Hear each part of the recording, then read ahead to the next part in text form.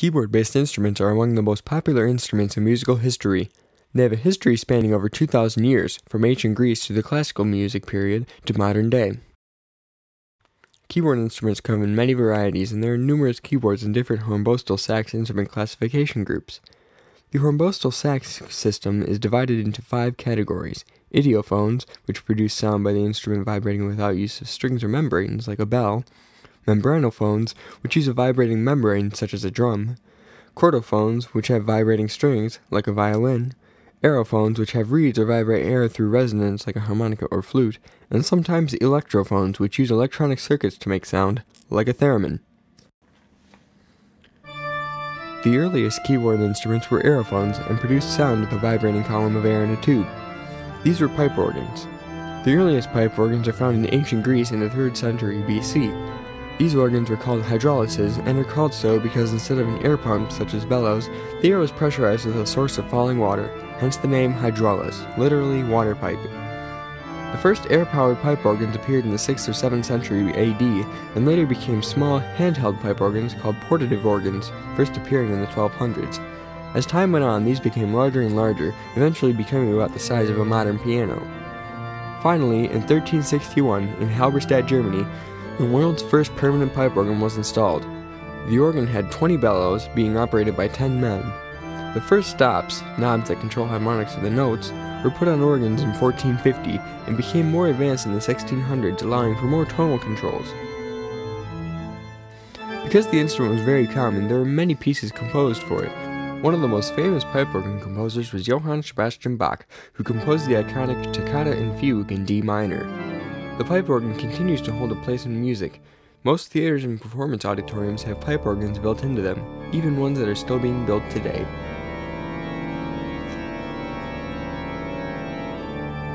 As the pipe organ grew in popularity, people wanted to be able to have one of their own, but they were too large and expensive for an average person to have in their home, which led to the development of the pump organ in the early 1800s.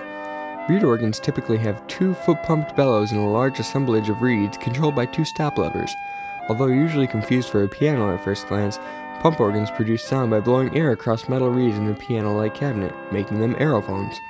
Because they were small, light, and easy to produce, reed organs grew extremely popular, finding place in houses, theaters, and churches all over, especially in America. One of the most famous reed-based keyboards is the accordion. Developed in Berlin in 1822, the accordion quickly exploded in popularity, especially in European folk music. The accordion is most often associated with the German polka and Italian tarantella music, but it can also be heard in Eastern European klezmer music, Scottish dance music, French musette music, and in American Cajun and Zydeco. The accordion is also used in popular music. One of the first instances was 1916's New York Blues by Pietro Frosini. The accordion was often featured on the famous Lawrence Welk show, fueling its popularity more. One modern accordion player who's become extremely famous is Grammy Award-winning comedian Weird Al Yankovic, of no relation to famous polka accordion player Frankie Yankovic. One of the earliest keyboard instruments that was common among the public was the hurdy-gurdy, which first appeared in the 11th century. The hurdy-gurdy is a chordophone and makes its sound by means of a vibrating string. The hurdy-gurdy works like a mechanical fiddle, and even looks like one. The left hand turns a wheel covered in rosin to allow it to grip to the strings. This wheel is touching all the strings and makes each one vibrate. A few of the strings are used as drones to play one note only, and the other strings go along the length of the body and are played with a small keyboard along the neck. The hurdy-gurdy reached peak popularity in the Renaissance along with the bagpipes, both of which sound very similar. The hurdy-gurdy is not very popular today, but occasionally it does make an appearance, as it did in Led Zeppelin's album Physical Graffiti on the song In the Light, which has an intro played on a hurdy-gurdy.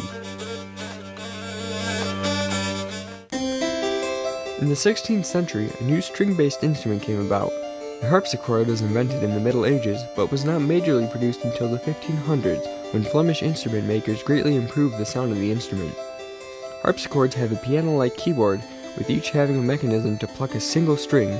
This produced a metallic, twanging sound that was used extensively in Baroque music.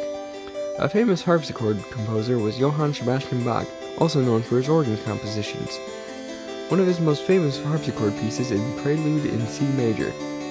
Because of the way the harpsichord operates, the player can't control the volume or intensity of the note played.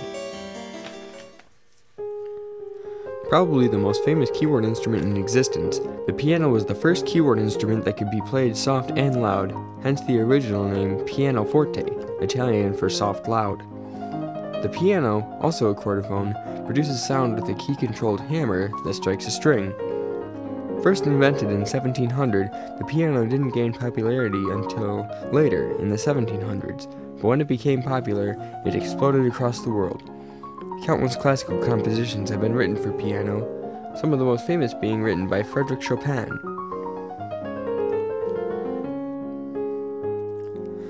The piano lives on strongly today.